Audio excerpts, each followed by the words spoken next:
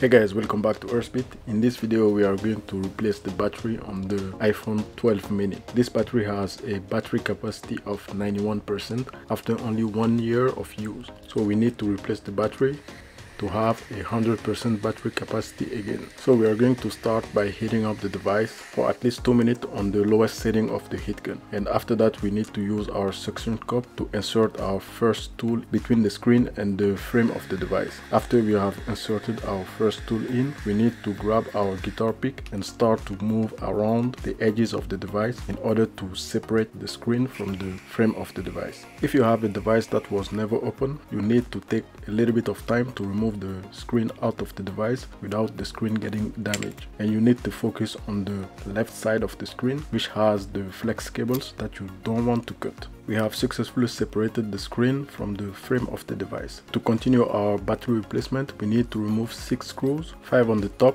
near the cameras and 1 in the middle. So very important, use a plastic tool to always remove your battery cable. So do not use a metal tool, you risk to create fire and permanently damage your device. For this repair we need to remove 2 flex cables, one on the top and the other one in the middle. Those are the flex cables for the screen. Next we need to peel off the double-sided tape attachment that we have on top of the battery. When that has been complete, you can grab one end of the double-sided tape and pull it strongly. You have to pull on 4 pull tabs, 2 on the top and 2 at the bottom of the battery. Sometimes these things work flawlessly, but this time it didn't work well. So I had to heat up the back of the battery through the back cover of this device and use my tool to pull the battery out of the frame of the device. Also very important, do not use a sharp tool to remove the battery like I'm doing it in this video. You need a flat metal tool that cannot puncture the battery. If the battery gets punctured with a metal, you can create fire and your device will not work again.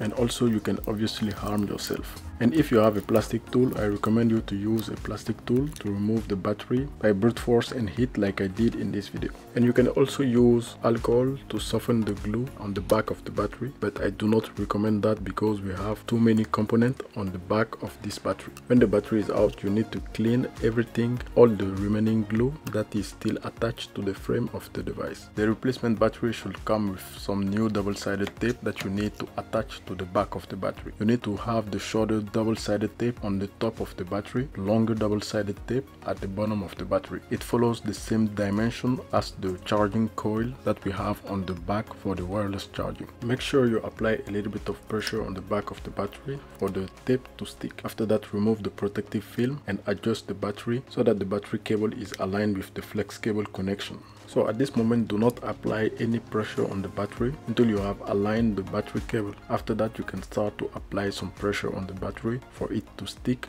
to the frame. Once the new battery in, we need to reconnect our screen flex cables. We have one in the middle and we have another one in the top of the device. I already added all the flex cables returning plate, and at this point I recommend you to test the device to make sure that the battery that you installed in your device is functional. So if you press the power button and the device does not turn on, you need to connect the charging cable and the device will automatically sense a charge and turn on by himself. Also, all the tools and parts that I use in this video will be linked into the description. After opening your device, you always need to buy some seals. It all depends on you. If you want your device to retain some kind of water resistance, you need to change the double-sided tape that is between the frame and the screen of the device. So all the repair aspect of this battery replacement are done.